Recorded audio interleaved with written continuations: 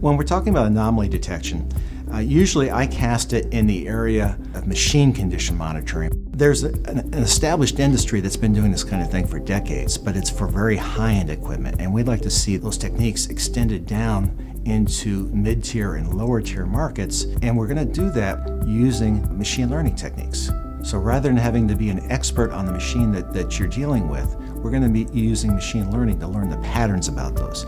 So we're going to be looking at using these techniques in washers and dryers and dishwashers and things like that. So a washing machine has a spinning motor, it vibrates. So we use a set of accelerometers and other sensors, for example, to collect and model what the normal condition of that machine is. If there is an operating condition which is outside of that normal, then of course our customer can implement the correct preventative actions to enable more seamless, safer, and lower cost operation of the end equipment. The same machine learning techniques can be used in many different areas. In fact, we can apply them to home condition monitoring. You know, is the person who's coming through that door somebody who's expected to be there, or is that somebody who really should not be there?